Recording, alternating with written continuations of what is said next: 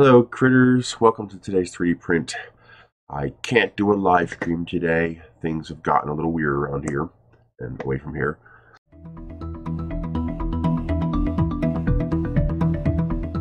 My sister's doctor's appointment got changed from yesterday to today, and we can't reschedule it for fear that if they decide to shut down, she won't be able to get the appointment at all. So we're doing it, and we also have one tomorrow as well. So I figured get these done before they all start locking down and doing crazy stuff. Understandable to some extent, but we have a very elderly community around here. So I'm going to do a little quickie for you here. My sister in Tennessee is in bad shape. So after I'm done my sister's doctor's appointment, I've got to go on a bit of a stalking raid. I gotta try to find some ramen noodle soup. Basically, my sister lives with her husband, their friend, and my mother in Tennessee. So they got 4 people renting a house in Tennessee, an apartment house, whatever you call it. They're renting. Well, they just lost 75% of their income as of effective tomorrow because 3 of them work at AMC Theaters. And AMC Theaters has decided to completely shut down operations nationwide for 2 to 3 months. That means no income for 2 to 3 months. That means no rent payment for 2 to 3 months. Well, they still have the rent payment, they just can't pay it. So it's kind of really freaking crazy. I was never worried about the virus. My concern was the financial impact that this would have on people if things started shutting down. I mean, you're already having millions of people displaced in the entertainment industry.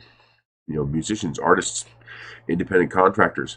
These are all people who are losing their jobs, losing their incomes, and they can't claim unemployment. Only normal W-2s can claim unemployment. If you're an independent contractor, no unemployment for you. If you're self-employed, no unemployment for you. My Amazon affiliate income has dropped to almost 0. I made $2 yesterday.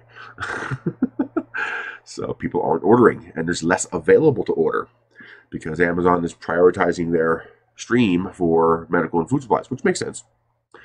But that also means even I'm not safe working from home. I'm fine for the next 3 months because it's a 3-month lag time in payments, but in 2.5 months, it's going to get very real here. So the problem I'm having is that I can't help my sister. I'm fine here, but I can't help her. I can't send her money. I don't make enough money. I barely make enough to pay my bills here. And I got tons of food, but if I were to send her a month's worth of food, it'd probably cost me $200 in shipping. I don't got it. I did manage to grab some oatmeal, instant oatmeal, which is great for breakfast. I have a lot of instant oatmeal. That cabinet up here, right there, is filled with it. I got enough for probably 6 months. But I scored 248 packs, so that's 96 packs of oatmeal for $25. So that was prime shipped to her yesterday. Boy, I forgot how wonderful one-day shipping is for Amazon. So they got that now. So now they have 1 month of breakfast for all 4 of them. Combined with what they had like 5 boxes.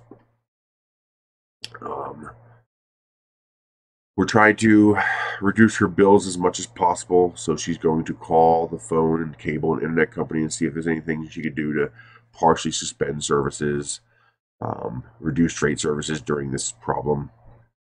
She's going to call the landlord, explain the situation to them. Hopefully they'll be understanding. We'll see. She has 2 payments left on her car. I told her I'll put her on a credit card if I have to, but call the company first, see if they'll work with you. The worst they can do is say no, right? They did. They gave her a 2-month grace. She only has 2 payments left. That's probably why they only gave her 2 months. But so I told her if in 2 months you're still not working, then we'll just pay off the car on my credit card. It's only like $400 or $500. And I trust her. She's one of the few family members left I have that I trust implicitly. Like, no question, she'll take care of everything. So that removes $400 burden from their income. I'm getting ready to send her out some light bulbs. She's going to get me a list of the kind of light bulbs she has because they only have a couple of LED bulbs, but they don't have all standard E27s. They're they have a couple of oddballs. So I'm going to get together an order for light bulbs for her, because hey, that could knock $5-10 a month off their electric bill. You know, if it's $10, that's $30. You know, that $30 will buy some food. I told her to get her butt out there and raid all the Dollar Trees she can, try to find some ramen, but they're empty. Even our stores up here in Edgewood are empty. We have roving caravans of people from Albuquerque driving out here to the outskirts to clean out all the stores. They've cleaned out all the way out to, there's a convenience store gas station another 21 miles past me. So that's 60 miles outside of Albuquerque. So basically, these people are clearing out a 60-mile radius outside of Albuquerque. So there's like nothing. Although they restocked the bread yesterday. You can see that on Life of Nerys. I posted a video of the local grocery store. Our Walmart is closed. They had a fire. They're hoping they're going to reopen today or tomorrow. And they just canceled my online order, so I guess they're not ready for it yet. But yeah, it's kind of crazy. I mean, I don't know what we're going to do. I mean, I'll be fine, but I don't know what I can do for her. I believe Tennessee instituted immediate unemployment. Normally, there's a grace period between when you lose work and when you can get unemployment, and you basically lose that money even though it counts against you. Yeah, unemployment's a little weird like that. But apparently they've eliminated that, so she might be able to apply for unemployment and get it immediately. But I don't know if what she will get will be sufficient to pay rent, even with the cost-saving tactics we're implementing. I'm even looking to have her suspend her phones, except for one. Just suspend them for illness, and that's only $10 a month. So that'll save her another $100 a month. Just keep one phone active, so whoever goes out has the one phone, and then everybody else uses Wi-Fi phones, like Google Voice or something like that. Just to reduce the impact on her monthly bill. She can't really cancel the internet and TV, because if you're going to be stuck at home, you need some kind of communications and entertainment, or you'll go freaking crazy. They don't have a house with an acre of property like I do where they could do other stuff. So they kind of need entertainment, play some Warcraft or something like that. But I'm also worried about her, because she's the primary mover and goer there, and she's a compromised individual. So most people don't know that coronavirus is basically a mild flu, okay, for most people. The problem is, well, first of all, most people don't realize just how deadly the flu is, how many people die from the flu every year. You think it's just a regular sickness. No, people die from it. A lot of people die from it. Tens of thousands of people die from it every year.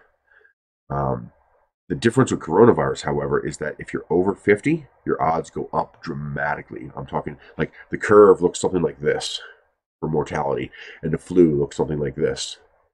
So the flu, when you hit 50, it does this. When coronavirus hits 50, it does this. It really spikes high. So people who are older, it's a real big danger. Its communicability is also higher.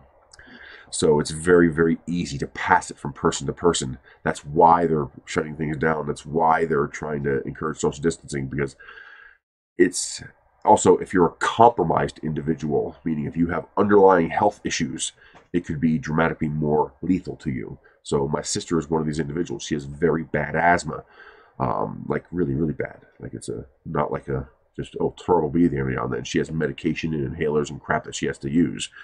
And well, guess what coronavirus attacks? It attacks the lungs. So she has to be extra careful. But that's it. That's all you can do. So I got to run around to as many stores as I can today. I have plenty of food, but now I've got to try to get as much food as I can. Lightweight, compact stuff. That's shelf stable and cheap, because I don't have a lot of money. So that I can mail it to her. If I could fill a couple of $18 large flat rate boxes with ramen noodle, that'd be great. $30, I can send her a month worth of food, if I could find any stores that have any. So far, Walmart, Amazon, Smith's, and Dollar Tree, none. They don't have any. I also know Moriarty's cleared out, so there's no point in going and checking the Moriarty store or the Dollar General, because I know they're both cleared out. So I'm going to have to go into Albuquerque and see if anybody missed anything. Just start driving around the different Walmarts and Albertsons and Dollar Trees and see if I can find something after Rochelle's appointment. So in the meantime, I've got about an hour before we have to leave for her doctor's appointment, so we're going to do a little something at Tinkercad. I figured, why not? I want to show you guys how to make a little roll of toilet paper in Tinkercad. I actually opened an Etsy store, finally. Right now it only has one product. I have these. Using my new Orter Laser Master laser engraver, I am making these. So that's your official surviving the 2020 toilet paper apocalypse, business card, your certificate, you survived. I also have a customization option, so you can put whatever you want on the back if you want. It's $6, $5 plus $1 shipping, another $5 if you want me to customize the back. If I have it, I can do it in other colors. I do have a couple of other colors, and I'm also working on doing it on wood, because I have these little. Sadly, they're a little bit smaller than business cards, but I have these little wood cards as well. So that will be fun. And then once I get the, where'd it go? There. Once I get the necklaces in from Amazon, I'm going to add the toilet paper necklace. So I made these little, this is Filament One's gold filament, which is really beautiful. With the little toilet paper roll, and I'm going to make a necklace out of it. So you can have a little toilet paper necklace. Hey, if you don't make fun of this stuff, you'll go crazy, okay? So I'm going to show you guys how to make this in Tinkercad. So let's switch over to monitor view. OBS is driving me crazy, by the way. It's just, I tried to have one camera in two different scenes with a different aspect ratio, and it won't do it. Like, now, this camera works in this view, but it won't work in the other view. I don't know why. That's why it's a different camera when I go to here. It's a different camera because that camera won't work in this scene, but it works in this scene. I don't know why. So I'm going to show you guys how to make a toilet paper roll. And if you haven't seen my Twitter, I am making a gigantic one. This one here? Yep. Yeah. That is a 5-day print using a little over 4 kilograms of plastic. And it is a gigantic toilet paper roll that will hold toilet paper rolls. Yeah, I ran this. Somebody, actually one of you guys suggested it to me, saying, hey, can you make it hold toilet paper? I checked. Yes. It'll hold 20 rolls of toilet paper.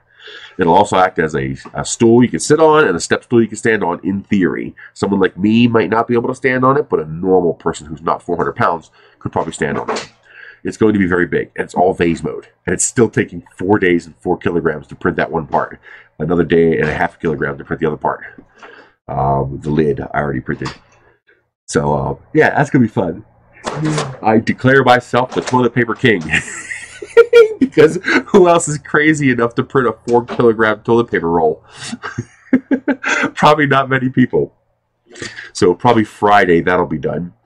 Also, on Friday, I will be participating in a live stream with Luke Hatfield and possibly Edge of Tech. We're trying to organize that now.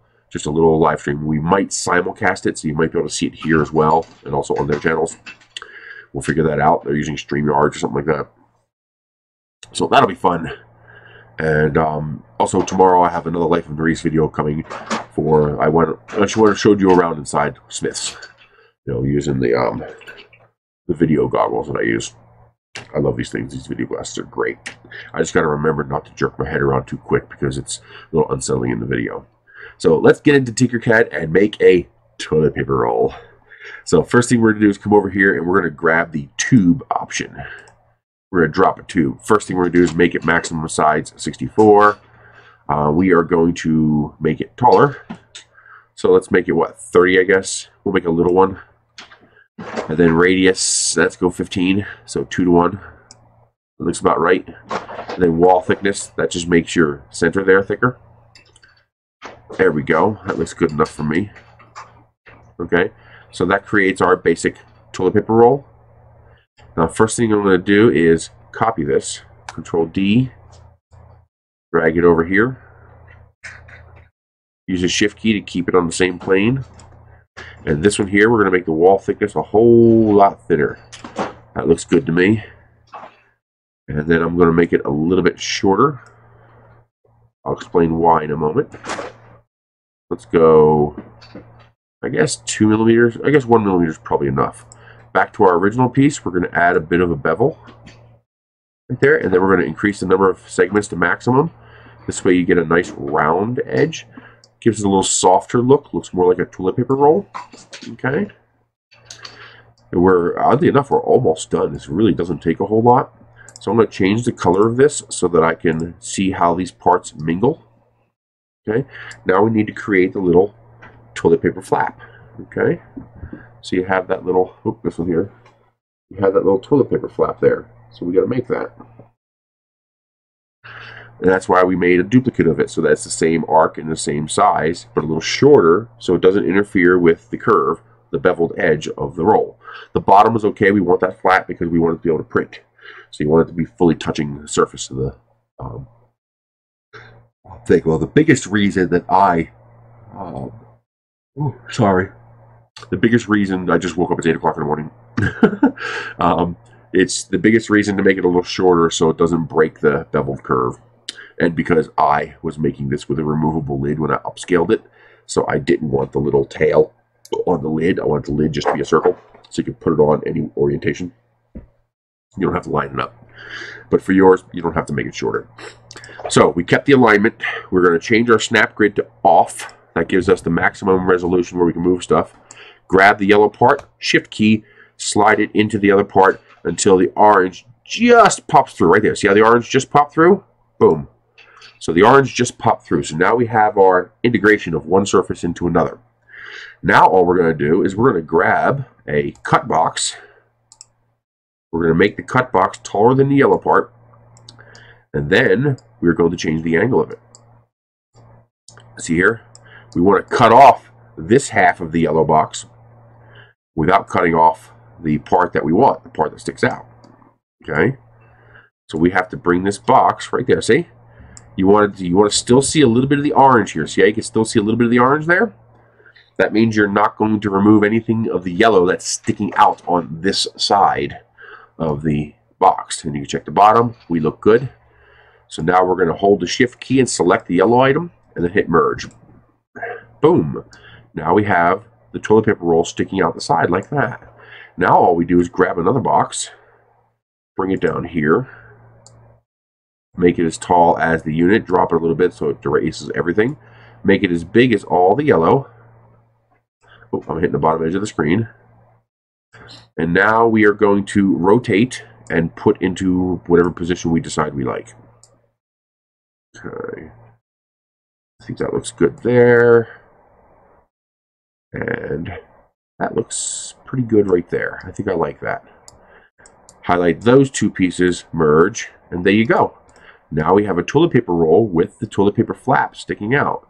Now if you want to make this really, really big like I did, see how this has an imaginary square going around it? That's the outline of the toilet paper roll itself, the outline of it, if it was a square. You want to try to keep this flap inside of that square. This way, the flap doesn't reduce your XY limitation on how big you can make it. So when you're trying to make it as large as humanly possible, like I did, that becomes important. So the flap on my big one is a much shorter little tail than the flap on the one like this, where you want the flap a little more pronounced. So it's obvious it's a toilet paper roll.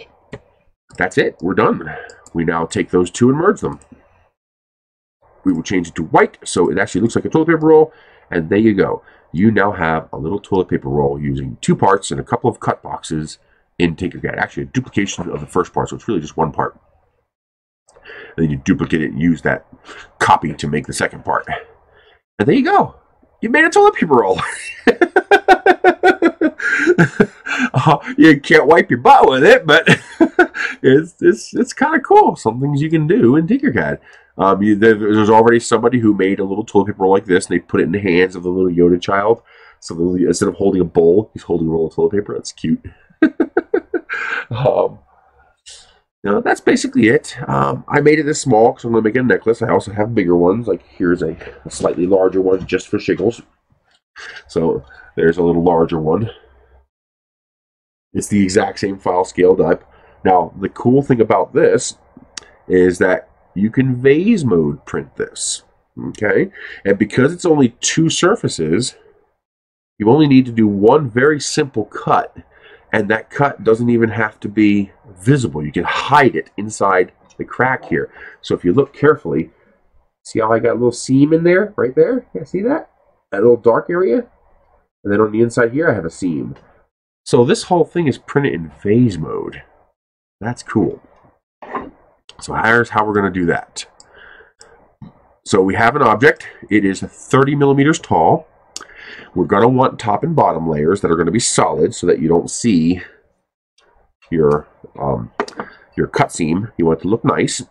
You could just cut right through it and let the seam go through the whole thing. So you could just put down your box, make it taller than the whole thing, make it 0.1, okay, and just cut straight through. Now what I'm going to do is I'm going to actually leave the cut box where it is. I'm going to rotate the toilet paper roll. And you want to rotate it until that seam is behind there, like that. Now you can't cut your flap, so you also have to move this. What you do is you just move it until it doesn't cut the flap. See? It's cutting the toilet paper roll without cutting the flap. And I'm going to hide it a little more just because I can. Again, move it until it doesn't cut the flap. It only has to stick out of the toilet paper roll just barely. That's it. You can do that, and you are now done. And this object will now print in vase mode. But we're a little more advanced than that. We're going to go a little nicer because we want that really nice concentric fill top layer that I have here. See how it's not broken at all? So we're going to make it nice. So here's what we're going to do. Back. Now we have this all positioned so we don't have to move anything. All we got to do is resize and shift this. So this is 30 millimeters. Let's say you want to do 4 bottom and 4 top to make this thing a little stout. You want to make it a little rigid. Okay? So that means we need 0.8 millimeters. Top and bottom, we need 1.6 millimeters. This is 30 millimeters, so subtract 1 from that. Okay, subtract the 1.6.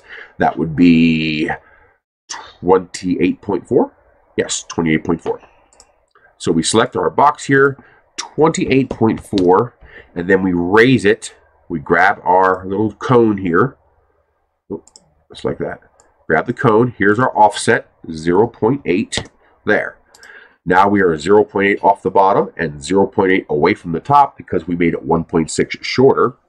The other advantage of doing this is here, you remove the curved section from the equation when you're doing the vase mode. That means a cleaner print, and that's going to be important. Okay. Now we join and cut. There you go. Now we have a little slot that's hidden behind the flap that's cut into the object. And now that's another reason why you might want to make this flap taller so that you get the entire thing. If you're not going to do what I did and make the this into a box, then you want to leave this at 30. So we're going to change the height of the little flap to 30. Actually, we're going to make it a hair shorter, 29.9, because we want a 29.95, because we don't want it. You want it to just see how it's just barely penetrating the top surface there. You can just see the outline. That's what you want, so that it doesn't stick out the top of the roll. Okay, that's it. Rejoin these two parts. Join. Rejoin our slot. Change it back to white. Watch your mouth, please. There you go. Now your flap will have top layers. Because if you don't do that, your flap won't have top layers. Your flap will be open, and you don't want that. And you also don't want to break vase mode. All right, that's it. We're done. So this is Eryone Bojo. We're going to save that. Eryone Bojo. Now we come into here, open containing folder. We open up Simplify 3D because we're all inclusive on today's 3D print. So I'm going to show you how to slice it. There we go. That's my big one. That's my big behemoth monster right there. So you can see how I made that flap stay within inside the boundaries of the square here. That allows me to print it at my full 400. This is 395 by 395 millimeters by 445 millimeters. So it's as big as I can possibly make it on this printer without going to a larger printer. But as you can see, that does allow me to fit 5 silos. That should fit any size toilet paper roll. And it will fit between 16 and 20 rolls depending on how tall the rolls are. So the Scott 1000 I use should fit 20. but even 16 rolls, I'm okay with that. So what? ICBTP, Intergalactic Ballistic Toilet Paper Shooter. It's like 5 little missile silos to shoot toilet paper at the scalpers. So anyway, file new. We are going to use a regular printer. So let's do this on the Mega Zero. Mega Zero, yes. And then we grab our Epic Lottie Bojo, drop that in there, and here is our toilet paper roll. Now, we already know the dimensions we need. Let me make sure I clear out any oddities from here. 3, 3, 2 perimeters. Let's go 3 perimeters just because 0.92 extrusion multiplier is proper on this printer with the 0.5 millimeter nozzle. Actually, I think the 0.9 works. Okay, now what we're going to do is go to Tools and go to Variable Settings Wizard. Now we know our first deviation is the 0.8 millimeters for the bottom layers versus the vase mode portion of the print. So we're going to add location. It's 30 millimeters tall. We need to be 0.8 millimeters below that. So that is 29.2 millimeters, 29.2. Add location. Split process. Now we have our 3 processes. Simplify 3D, if you're watching this, this is where I would like to be able to click on this process and have the grid planes show up on the model to show me where I'm actually working. So this is the first 0.8 millimeters. This is the main body, the vase mode. And the third one here is the top layers. So process 1, we are our standard 0.9 millimeters. We're going to put 4 top and bottom layers with 3 perimeters. Now our top layers, same thing, 4 top and bottom layers, 3 perimeters. This is all at 0.2 millimeters. Now our center section is different. We're going to change the extrusion multiplier to 1.2, so we're going to print a fat wall. By printing a fat wall, we make this a lot thicker, so it's not going to bend. This is vase mode, but you can see it's pretty resilient. Okay, because I made the walls nice and thick. Same with this. I printed the walls at a higher extrusion multiplier, so they're nice and thick. So extrusion multiplier 1.2. Layers, we're going to change that to 0 top, 0 bottom, and 1 perimeter in single outline corkscrew printing mode, vase mode. Hit OK. Now our basic print is done, but we do have one problem. Okay, so there it is. That is our basic print. As you can see, it is in vase mode except for the top and bottom layers. But there's a problem here. Here's a little trick for you. So here's your vase mode, and then boom, it goes to 3 perimeters with top layers. Well, that's not going to work very well, or 4 perimeters with top, or 3 perimeters with 4 top layers. That's not going to work very well. And the reason it's not going to work very well is that you're jumping from a single perimeter to 3 perimeters. Now you could print outside in, and that might work, but these 2 perimeters here, the 2 yellow ones, have nothing underneath them, because underneath them is just air. It's a vase mode print.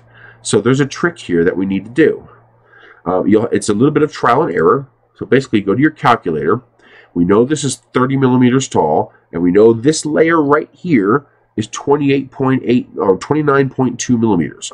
So type in 29.2 divided by 0.2. That means I have 146 layers at this point right here. So what I'm going to do in the slicer is I'm going to go to my vase mode option here. I'm going to go to, I think it's a infill? Yes, infill. I'm going to include a solid diaphragm at 146. I might have to adjust that one up or down. We're going to test that in a moment. Now, if I chose the right height, I might be off by 1. I might need to use 145. Nope, we're good. So now, here's the top of the vase mode, and boom, it closes the top of the vase mode without adding extra perimeters. On a part this size, that will bridge just fine. Don't worry about it. Okay. So now it bridges and closes off the top of the vase mode so that when I tell it to do my solid layers with the perimeters for strength, it now has something underneath it to support it. See how that works? So now there's actually something there to support those extra perimeters to make it really nice. Now, if you want to make a really clean toilet paper roll, there's another trick you can use. We're going to take that top layer, and we're going to split the top layer again. And we're going to split it at 29.8. Add location, split. Now this is going to be a separate process for the last 0.2 millimeters, the top layer, because this is a toilet paper roll, which means it's toilet paper wrapping around a roll. And you notice how I have that nice, I don't know if you can see that, there you go. See, I have that nice concentric infill. So instead of the infill going back and forth, the infill is circles. So it looks like a rolled toilet paper, okay? So the way you do that is you go to infill, and where it says external fill pattern, you change that to concentric. Print, select all, okay, and there you go, see? Now my top layer here has that nice concentric infill, so it looks like a toilet paper roll. But concentric infill is horrible at filling in an open space. So below that is standard infill that crisscrosses back and forth, which gives me good bridging and good strength. So I have my vase mode to make the project very smooth, very clean, no zit line because it's vase mode, very strong because we're over extruding, very fast because we're using vase mode. Now, after the vase mode, it closes the top, which permits, that's using the solid diaphragm option, and then that permits our 3 perimeters and crisscross infill to have something to actually sit on top of, which is very good. We want that. I keep looking at this one. I need to look at this one.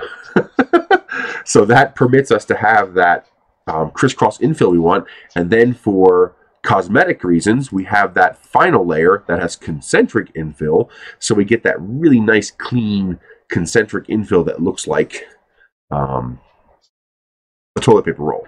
Now, if you have a very good, now my bottom layer is pretty much smudged together, so there's nothing there. See how you can't see layer lines, but I don't have elephant's foot. Okay. Now, if you are using a fatter nozzle, or if you're printing slowly on glass or PEI, and you're able to basically drop the filament onto the bed, so you can actually see the layer lines, you can do the same thing for the first layer if you want. So we select process 1, tools, variable, 0.2 millimeters, split process. Oh, I have to add it first. Add location, split process. And we do the same thing. We take this first layer and we change the external fill pattern to concentric. And that should give us the same result on the bottom, where our first layer, as you can see there, our first layer is concentric, but then we switch to back and forth, which is what we want because the back and forth is stronger. The back and forth is much, much stronger, and it bridges much, much better. You only really want to use concentric for the externally visible layers, because concentric is just not very strong, but it looks pretty. Now, if concentric is sitting on top of normal layers, it's just as strong as anything else. And then we have our vase mode beginning.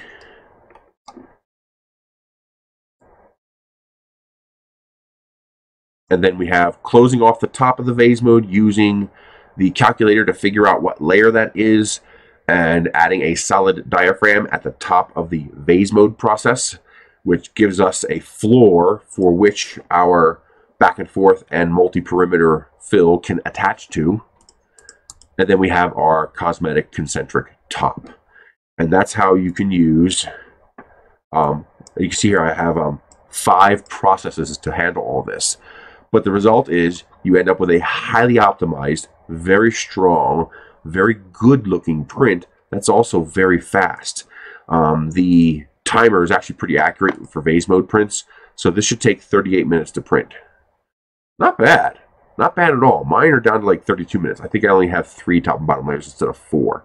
You can adjust that simply by adjusting your cut tool offset to account for however many layers you want. That's it.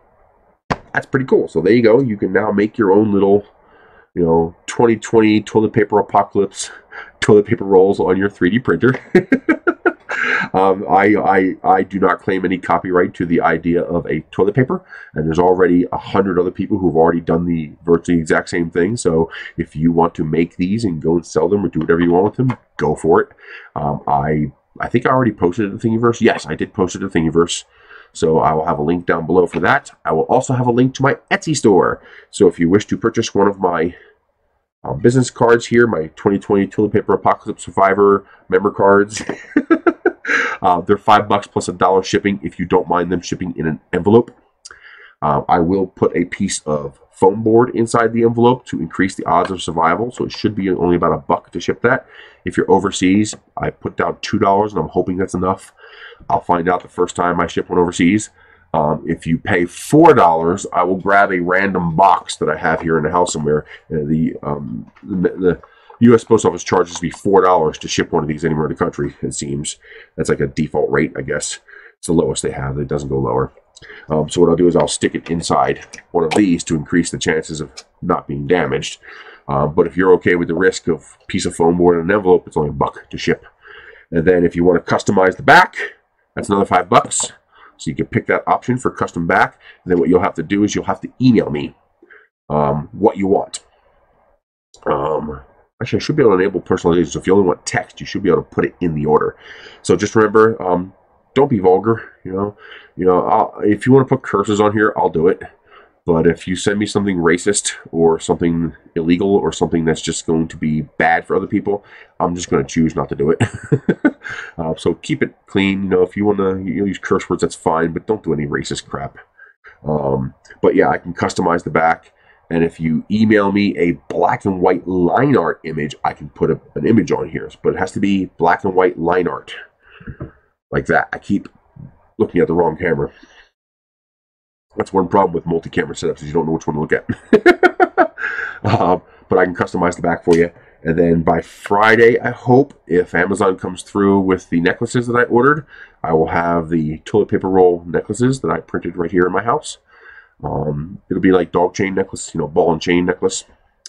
And they'll be $10 plus probably $4 shipping, because I can't ship these in an envelope. You only get the envelope rate if it can actually pass through a reader, so it has to be flat. This won't be flat. I have little pillow box packaging that I ordered, so I'll be able to put it in that, and it'll be $4 shipping.